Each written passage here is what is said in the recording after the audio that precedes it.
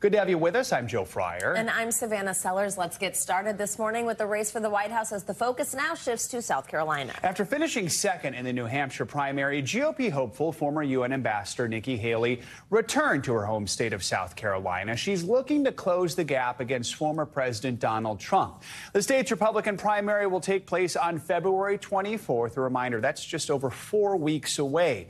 Haley addressed the comments that Trump made about her in his New Hampshire victory speech.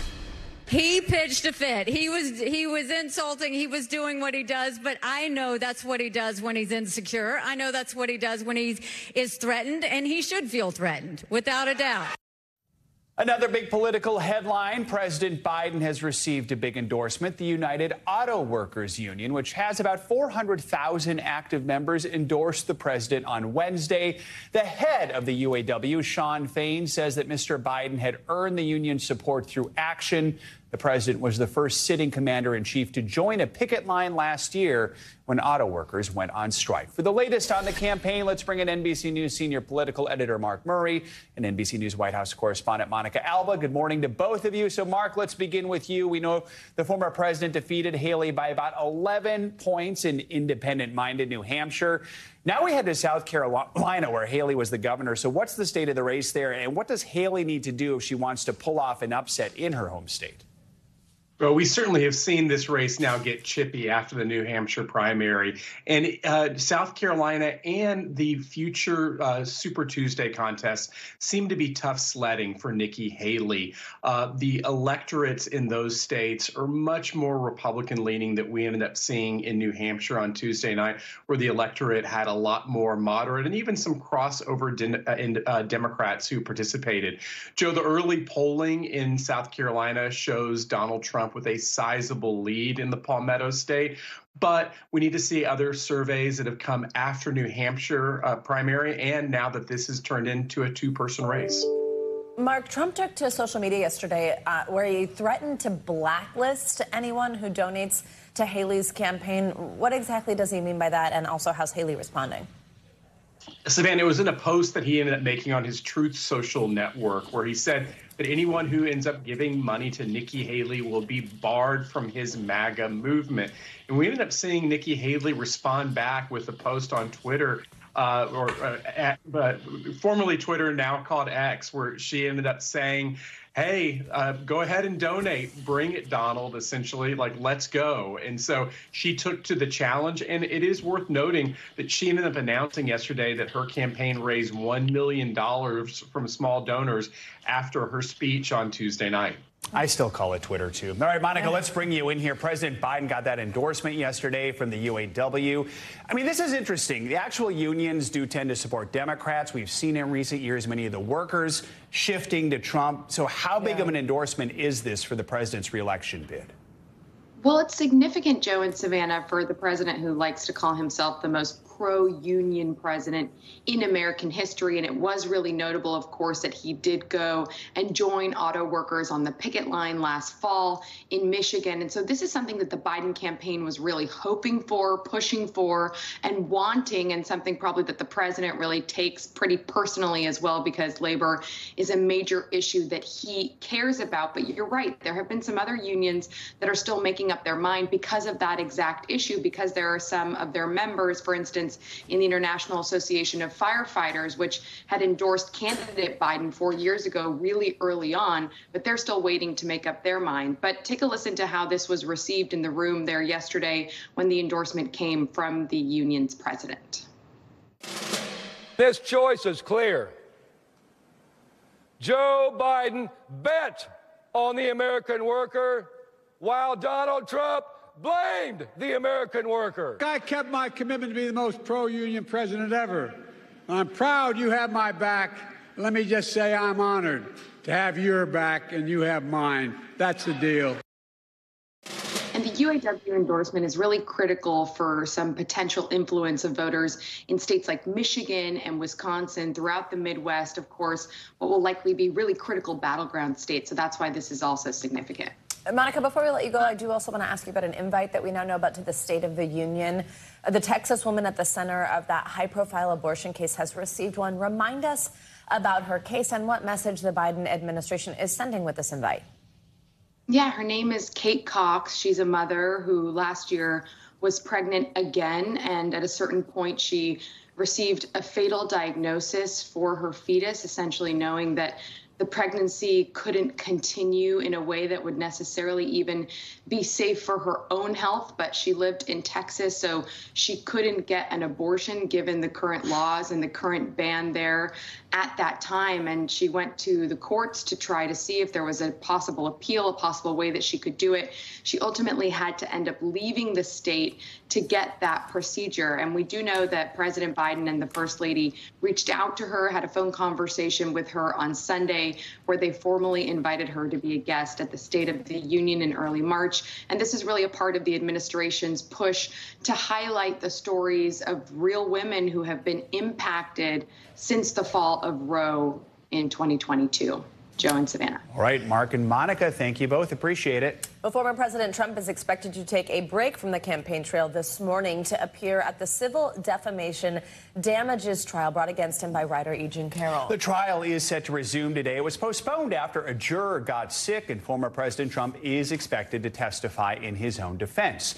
Mr. Trump has already been found liable for defamation against Carroll, including his claims that Carroll's accusations were a made-up hoax. She's now seeking at least $10 million in damages. When all the testimony is done, Judge Kaplan will decide how much money to award Carroll. We have a team here to cover these proceedings. It includes NBC News legal analyst Danny Savelis right here on set with us. We've also got NBC News correspondent Yasmin Basugian outside the federal courthouse in Lower Manhattan. And that is where we will start. Yasmin, good morning. So we had this COVID delay at Mint Court, hasn't been in session since Monday. So tell us what to expect today. And the big question, is there a possibility that Trump testifying will actually happen today?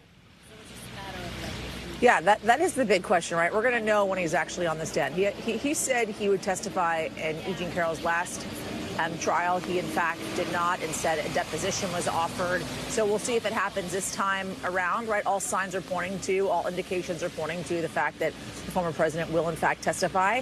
Timing-wise, if he does, that would happen later on in the afternoon. Savannah, as you came to us earlier, you said the former president is taking a break from the campaign trail to be here today. In fact, this is kind of part of the campaign trail for the former president on the stop in the primary calendar for him. E. Jean Carroll's attorneys, for their part, are starting this morning with Roberta Myers, the editor-in-chief of Elle magazine, to speak to the importance of E. Jean Carroll's column in Elle magazine, along with other testimony as well. And then they would likely move on to the testimony, if in fact he does, to the former president of the United States. Yasmin, who else could we hear from today? And then do we have an idea of when we could expect to hear a decision on damages? So there are two witnesses that are being offered by the defense here, the former president of the United States, along with Carol Martin, who is a friend of E. Jean Carroll as well, a former WCBS, I believe, news anchor who was told initially about the assault by E. Jean Carroll many years ago. That is also being seen as someone who would possibly testify, although we don't necessarily know if that's going to happen. Either way, we're going to be hearing from the former president because we're going to be hearing that deposition that he offered in the initial E. Jean Carroll case. So nonetheless, we're going to be hearing from him no matter what, whether or not it's a live testimony or if it's from that deposition. When it comes to the decision, there is some speculation. I would say that the judge could say, OK, Friday, court is in session. Normally, we do not have court on Fridays. It could happen. If, in fact, that happens, then maybe we would likely be seeing a decision from the jury Friday evening. But again, that is all up in the air. We don't have any facts on that as to whether or not we would actually have court in session by tomorrow. But if they do, then we can be looking at a decision possibly by end of day tomorrow. Danny, let's bring you in here again on set with us. So Judge Kaplan has set some ground rules. If the former president is to take the stand, remind us what those are, and then what happens if he breaks them. Yeah, first, I wouldn't be so sure or so certain that Donald Trump will take the stand. It is possible that he may just be floating that idea to make the plaintiff's team have to spend a lot of time and resources preparing for a cross-examination. Without admitting anything, as I've told you, I have done the same thing before myself, attorneys do it all the time with their clients, wait until the last minute to decide whether or not to call their client. So in this case, Donald Trump's testimony will be limited. This is a damages-only trial. So his testimony can really only cover possibly the issue of punitive damages, which, as his attorneys have argued, could cover whether or not he said what he said out of hatred, ill will, or spite. Those are the words that are kind of the magic words for measuring punitive damages. Maybe he gets up there and says, listen, I wasn't trying to be evil here. What I was doing instead was saying, I'm saying to the world that what she's saying is false. But then again, you get into that territory that he's not supposed to get into, which is saying that E. Jean Carroll is not a truth teller. So as a defense attorney, would you want Trump to testify? What are the pros? What are the cons here? General rule of thumb, when you have someone with as much, especially criminal exposure as Donald Trump, with 4 different criminal cases and innumerable other litigation or civil cases against him, you generally don't want your client under oath at all, ever. But I say that, and yet Donald Trump has been deposed many times in his career, and he has a magical ability of sort of testifying without actually saying anything, keeping everything to opinion, and being very difficult to pin down. So while I know E. Jean Carroll's attorneys will be thrilled to get him on the stand for cross-examination, this is a case where, yes, any testimony by Trump could expose him to some kind of criminal or civil liability. But at the same time, in this case, with the issues being as narrow as they are and the judge being so committed to keeping Trump on track, I expect that this will really be very limited testimony compared to what he could do, the damage he could do to himself in other cases. Danny Savella's here with us, Yasmin Vasugian outside the courthouse where this will all happen later this morning. Thank you both so much. The state of Alabama can move forward with plans to conduct its first execution with nitrogen gas. Yesterday, the Supreme Court rejected a last-minute appeal by death row inmate Kenneth Smith. His lawyers were arguing the untested method violates the Constitution's ban on cruel and unusual punishment. Smith was convicted of murdering a preacher's wife back in 1988. Barring any court intervention, he is set to be executed today.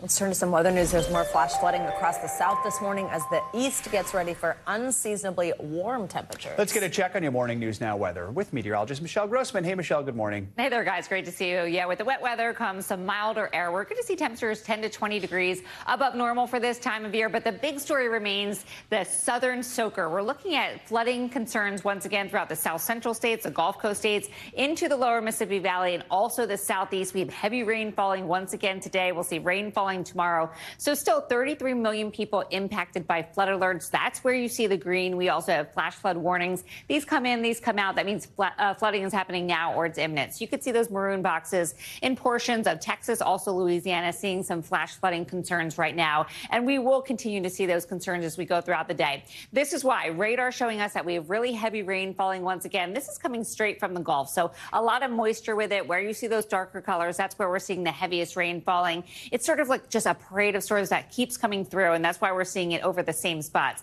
Even seeing some lightning, hearing some thunder. We'll see the chance for some stronger storms later on this afternoon. Could see some really gusty winds, even some hail, the chance of a couple tornadoes. But it's early to get this much power to some of the storms, and that's because it's coming off with that heat from the Gulf of Mexico. Notice how far this rain stretches all the way to portions of the Northeast. Also New England, we had some wintry weather, and we still will have the possibility of wintry weather in far northern New England. But everywhere else, we're looking at plain rain. As we go throughout the next couple of days, we're going to add anywhere from 1 to 4 or 5 inches of rain. Some spots, so could see up to 6 inches of rain on top of what they've already had. As you look at this, we're looking at the darker colors, the reds corresponding to the higher amounts, also oranges and yellows. So again, throughout the same spots, the south central states, the Gulf Coast states, into portions of the Tennessee Valley and also the Mississippi Valley, kind of in the same places.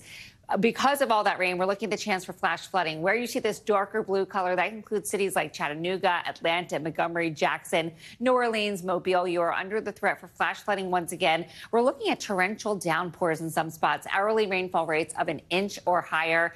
So that's what we're going to be looking at as well. I mentioned that severe weather threat for Huntsville, Tuscaloosa, Jackson, Mobile, Enterprise, down to Panama City, over to Lafayette. We're looking at the chance for winds gusting to 60 miles per hour, an isolated tornado or two, and also some hail tell with any of these storms. Now, we're not expecting widespread severe weather, but still could see some stronger storms as we get throughout the afternoon hours. This is a setup. There's that area of low pressure. We've had a frontal boundary draped across the area, sort of like a train track, and areas of low pressure, sort of the train cars going over the same area. So we're seeing storm after storm after storm, and that's what we continue to see, torrential rain and also storms along the Gulf. Periods of rain throughout the Northeast. You're going to need your umbrella today. Also tomorrow. It's really not later Friday until we dry out, and then guess what? Later on this weekend, we're going to see some more rain. So for tomorrow, we're looking at storm system tracking to the east, a wintry mix once again for New England as this colder air works in. Let's end with this mild air because this is good news. It feels good compared to where we have been. Philadelphia today, 55. That's 16 degrees above normal, but lots of 70s on the map. Near 80 degrees in Charleston, 19 degrees above normal, 70s in Birmingham, 60s in Lexington, also Little Rock, and Chicago, 37. Much better than where we have been the past couple of weeks. Back to you guys. Spring break is here in the Northeast in January. Yes, exactly. All right. Thanks, Michelle. Appreciate it. Thank you. The FAA is putting a temporary hold on Boeing Aircraft's production of its 737 Max airliner. Boeing will also have to finish an extensive inspection process to let its Max 737-9s return to service following that scary mid-flight incident this month on an Alaska Airlines flight. All of this comes just hours after Boeing's CEO assured lawmakers on Capitol Hill that their planes are safe to fly. NBC News Capitol Hill correspondent Ryan Nobles has the latest. The FAA announcing on Wednesday that it is halting all future production expansion of the MAX 9 plane. They also outlined the intense inspection and maintenance process that it will require to get the planes back in the air. Meanwhile, Boeing CEO David Calhoun here on Capitol Hill taking tough questions from U.S. senators. David Calhoun, Boeing's top executive on Capitol Hill. Did you ask for these meetings, sir? Getting a grilling from members of Congress. Thank you. Calhoun making a promise to his customers. Mr. Calhoun, what's your message to passengers concerned about flying on your planes? We fly safe planes. We don't put airplanes in the air that we don't have 100% confidence in. Calhoun's comment comes just one day after the CEO of Alaska Airlines told our Tom Costello that he was angry with Boeing and its leadership team. This after a door plug on a Boeing-built airplane operated by Alaska Airlines exploded out of the aircraft in mid-flight. A problem Ben Minicucci, Alaska's CEO, placed directly on Boeing in our exclusive interview. There's no doubt that Alaska received an airplane off the production line with a faulty door. Lawmakers are demanding answers. Alaska Senator Dan Sullivan, who represents a state uniquely impacted by the airline grounding 30% of their fleet, said Boeing is taking responsibility for the problem. He does personally, and assured me that this is the most important issue, which I press him on: safety, safety, safety. Meanwhile, as Boeing works to solve this problem, senators are warning that they need to catch issues like these well before they happen. Aviation safety can't be reactive. It needs to be proactive. The NTSB plans to head back to Boeing's manufacturing plant on Friday. Their goal will be to recreate the timeline that led to that door plug explosion. And Calhoun is also expected here on Capitol Hill in the near future for a public hearing. All right, Ryan, thank you so much. Thanks for watching. Stay updated about breaking news and top stories on the NBC News app or follow us on social media.